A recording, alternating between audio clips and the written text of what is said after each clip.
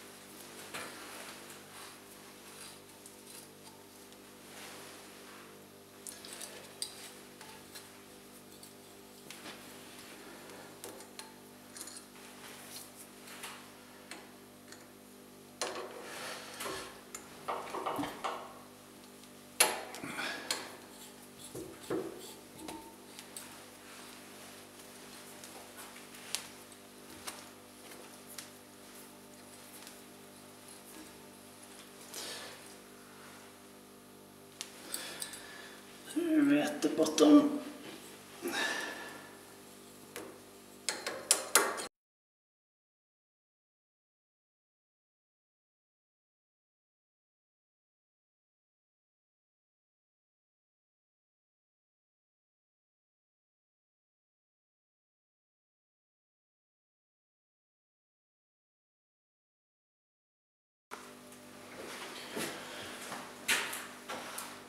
Now it's just a matter of removing this parallel since we don't want to drill into it. And drilling, I've set 0 in the middle of both parts, 1 0 there and 1 there. And the holes are going to be 18.5 from each other, so we offset 9.25 each way and keep it at 0 in the y-axis. And we are already at the correct position now for the first hole.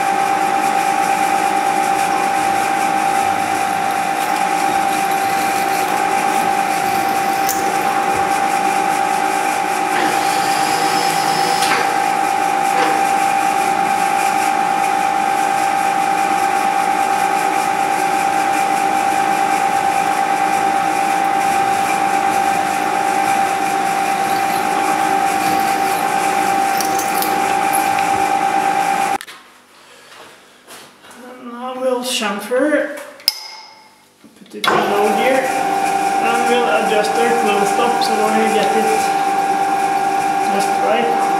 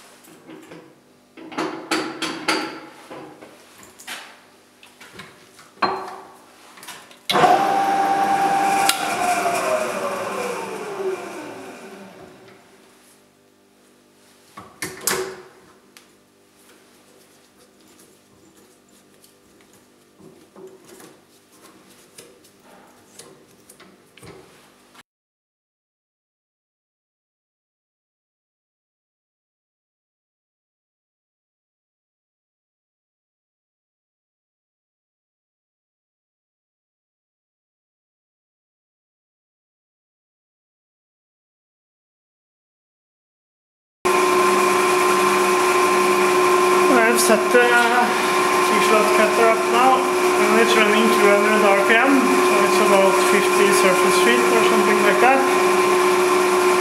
And I'm right at the bottom of the slot, and I have set it in the middle here with a DRO, edge finder. So it's just a matter of trying this, see how it goes. Go very slowly. First, at least.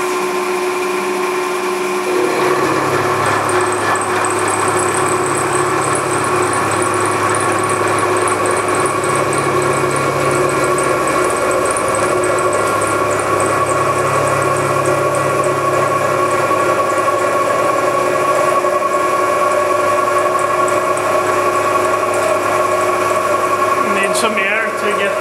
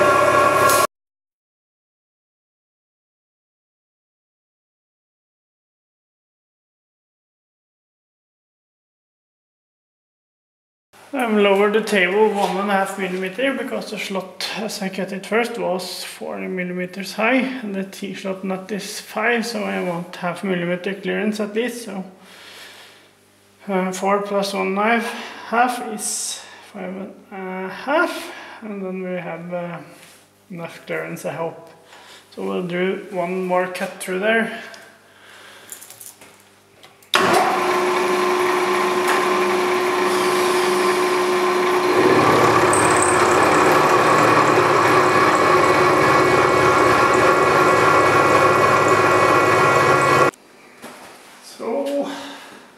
back on the grippers again.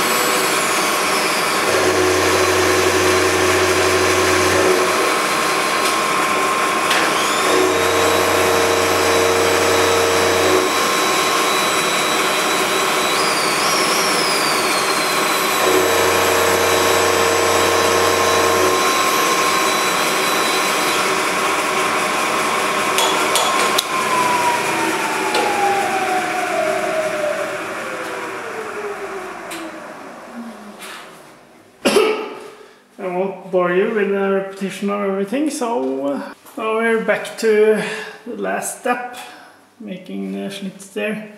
So we'll have to untrim the mill head we just trimmed in. But it didn't take so long to make these now, maybe 45 minutes or maybe less.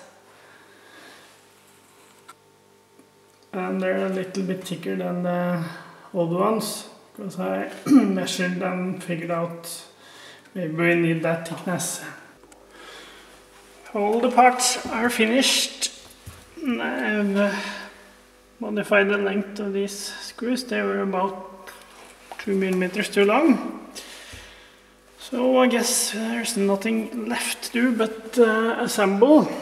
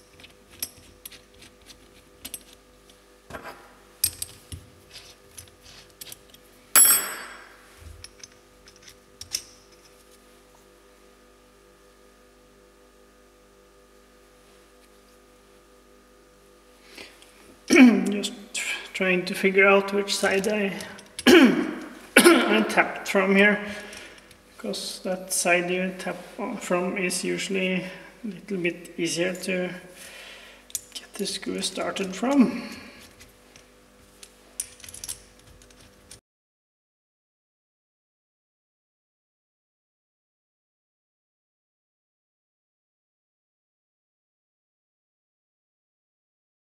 I ordered some button head screws for these instead, so it doesn't look so clunky. See here. Yeah, let's call that 19 millimeters. So let's replace this outside holder with the bar holder.